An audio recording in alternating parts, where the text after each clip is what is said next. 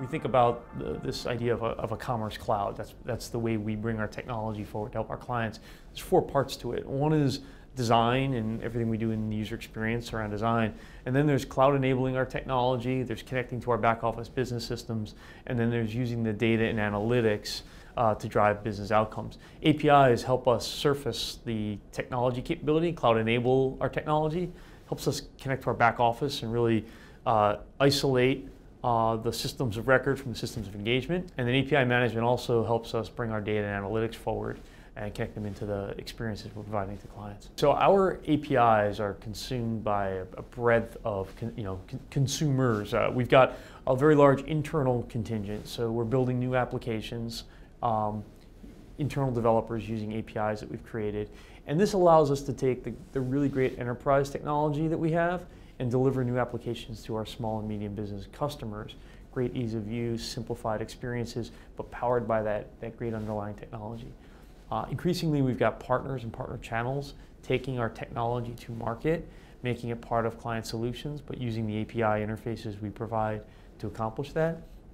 And we've got a growing ecosystem of third-party developers, kind of more of a long tail ecosystem building around the APIs, developers coming in and using those capabilities to build out applications we didn't think of. So the way API management has helped us accelerate delivery and reduce time to market, there's 4 parts, as I said, to our Commerce Cloud, and one of these is the business system integration. And when we look at the way we were producing a SaaS application prior to our investments in API management and standardizing on one tool set, each time we would integrate that one app to our back office, one app to the back.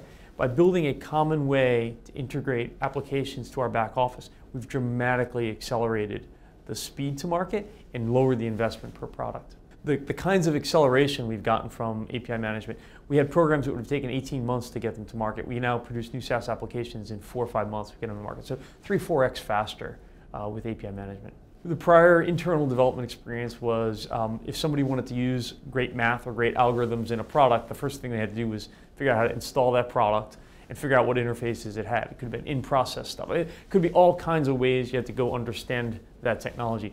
The after state is there's a clean site. Internal developers go to that site, they get provisioned against that capability, and they start consuming it. We manage it in one place with sort of excellence across all the products. It's a huge acceleration for us.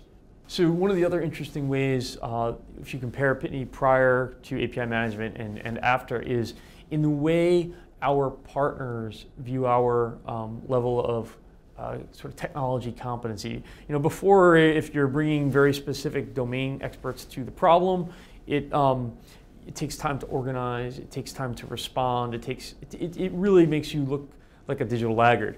By having APIs in place, you're having a conversation around the technology and solving the problem much faster with partners, and they see you as a digital leader.